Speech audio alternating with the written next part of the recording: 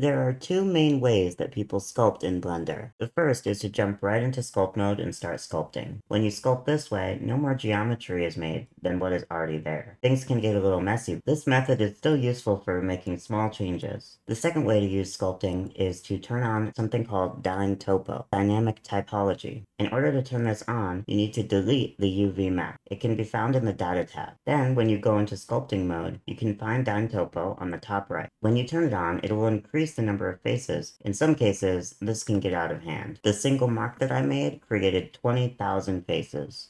For this reason, when sculpting with dynamic topology, it helps to understand how to reduce the number of faces. The easiest way is to use the decimate modifier. The decimate modifier will reduce the number of faces and attempt to keep the shape.